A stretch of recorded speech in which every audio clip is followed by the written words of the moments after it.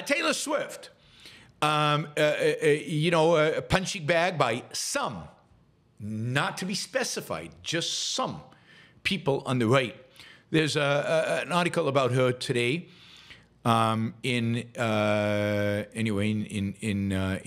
Newsweek that is questioning.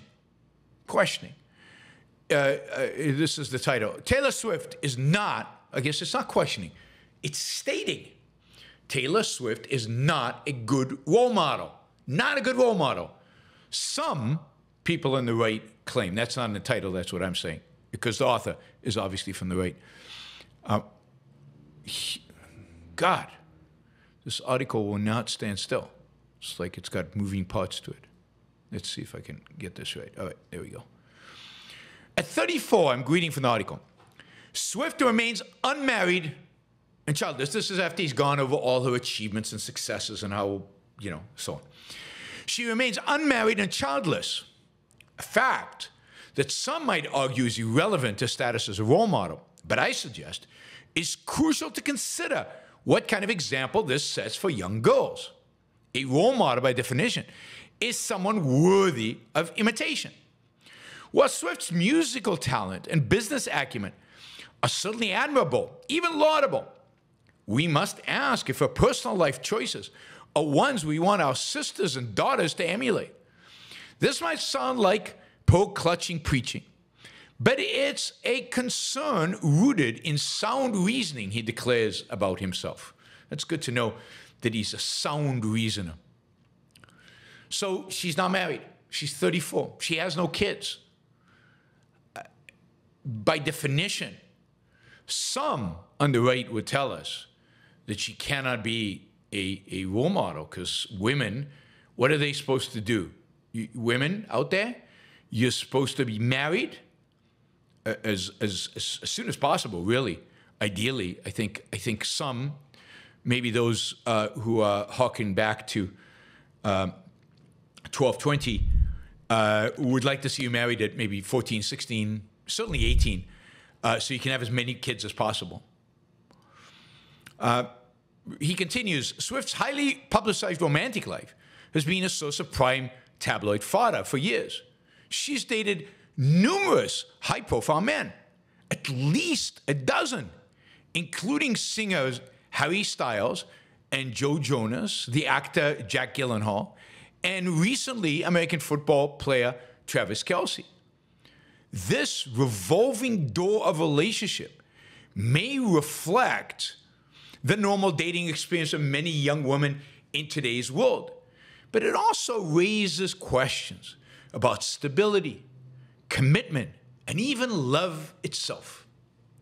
Should we encourage young girls to see the Swift standard as the norm, something to aspire to? Or should we be promoting something a little more, shall we say, wholesome? Would any loving parent reading this want their daughter to date 12 different men in the span of just a few years? This is not an attack on Swift. It's a valid question that is worth asking. Really.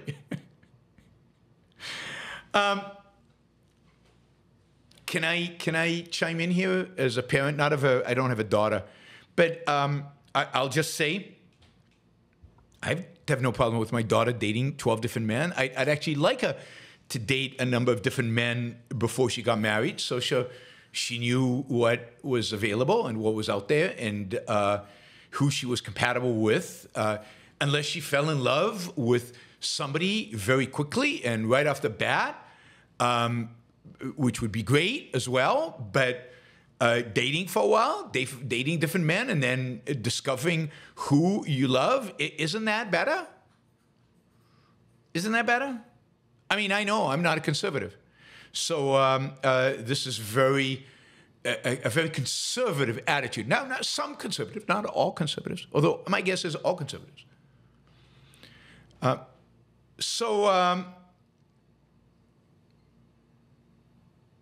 What's the problem?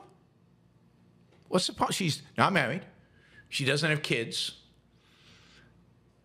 Is there a date by which we want them to marry? I mean, is kids a requirement now of of being a role model, you have to have kids. All women have to have kids.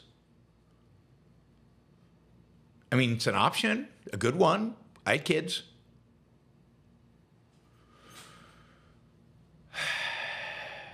God. Now we get maybe to the crux of it.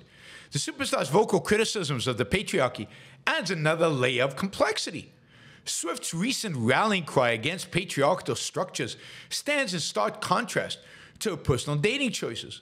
The singer often dates strong, influential men, celebrities who embody significant social and economic power. God, this is so dishonest. Isn't it true, though, that Taylor Swift is richer than any of these men?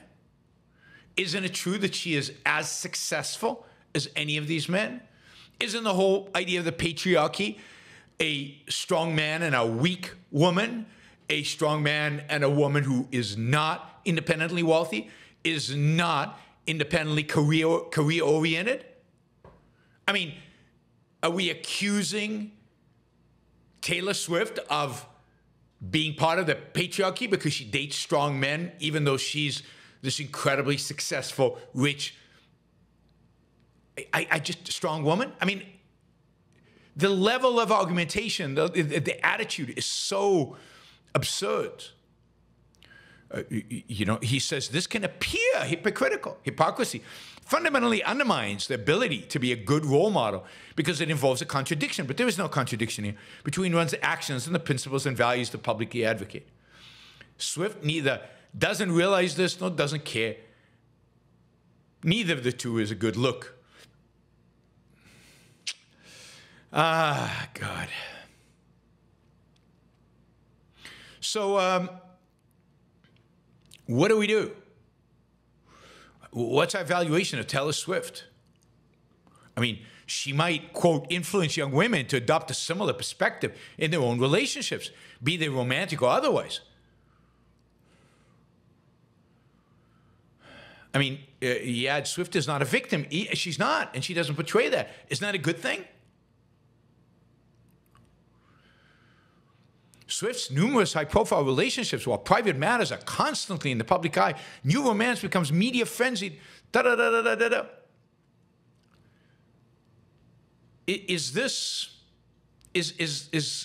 guy obsessed about the amount of sex that Swift is having? Is that it? He, quote, what young girls truly need, perhaps without recognizing it, are role models who provide both authenticity and actual depth, rather than artificial narratives and superficial glamour. I wonder what he has in mind. Maybe one of those wives in one of those 1950s TV shows that have, like Walsh's wife, dinner is always waiting for them when they come home from work, and it's yes, sir. Whatever the man wants, he is supported. They raise the children well. And they don't, you know, maybe they were virgins on the wedding night. And that, June Cleaver is the model of today's, some people, only some people on the right. It's, wow. I mean, yes, this is the conservatism. This is the medievalist mentality that I oppose, that I think is destructive to this country, that I think is poisoning what's left of the Republican Party, and that I think is unbelievably offensive and disgusting and awful, and that I am here to point out and reveal and talk about, and everything else. Jennifer says she wore high heels in the kitchen. Well, of course she did. She's supposed to be sexy and provide sex on demand, and she's supposed to be all that as well. She's, you know, it's like a mother and a wife as a cleaner, you know, a cook and sexual object. I mean, doesn't everybody wear high heels in the kitchen? I mean, what else would you wear? Adam says trad wife is the term. Trad wife. Don't you all want trad wives? My wife would kill me. Oh my God. Oh my God. Richard said in vacuumed wearing pools.